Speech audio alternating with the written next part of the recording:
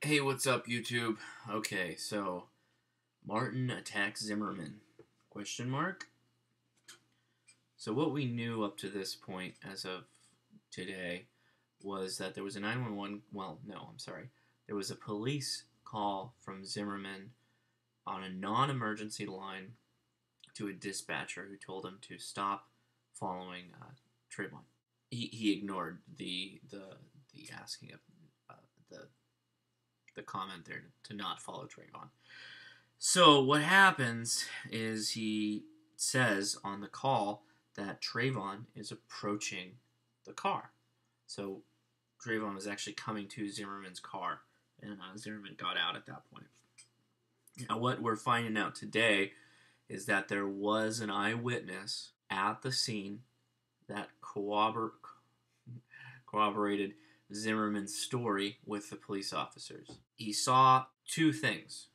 The first, he's in a multi-level complex. The eyewitness. He heard Zimmerman screaming, which is on the 911 call from other people. The eyewitness came out of the house, saw Zimmerman getting attacked and screaming, and he says, hey, this is the eyewitness saying this, hey, I'm going to call 911.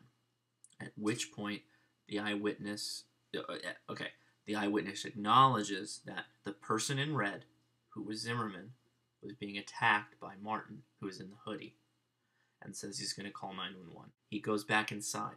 He hears a gunshot in that time frame and goes upstairs to his balcony and looks out over, or balcony window, they didn't specify. At that point, he saw who was the person on top when he looked downstairs, lying on the grass, believed to be dead. And that person was Trayvon. Okay. So, you have a corroborating witness that agrees with Zimmerman's story. The police come. The police decide they're not going to arrest Zimmerman. This is, I'm not making an opinion here. This is just what's being recorded. I'm just talking about what they're saying. And I'm maybe reading a little bit in between the lines because I think what's ultimately going to come out as happening is that Zimmerman got out of the car. Trayvon approached Zimmerman. And now Trayvon, I'm assuming, is probably obviously pissed off that somebody's following him around. And to be honest with him, he's got kind of a valid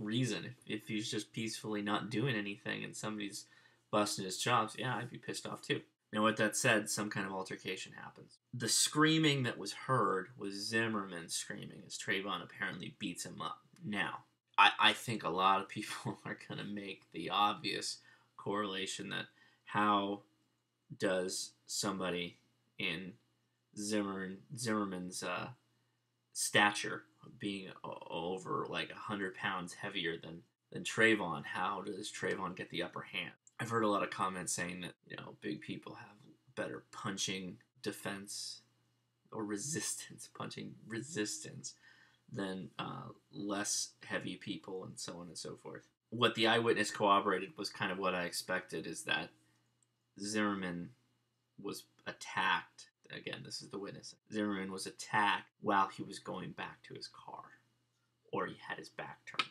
Trayvon jumped him or attacked him, I don't know. But the attack came initially as a surprise.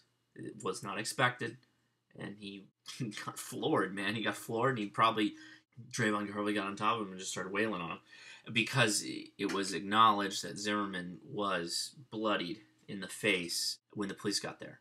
So, it was a wacky story.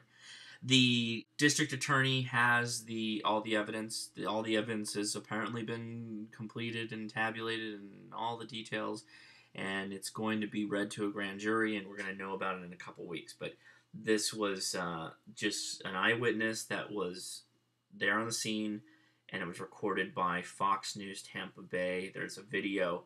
I'll post it in the description in the bottom. Go check it out. Come to your own opinions, and let me know what you think.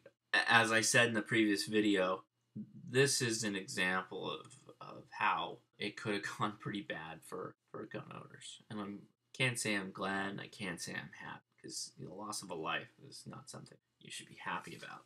And I'm not. a young man, 17 years old, that sucks.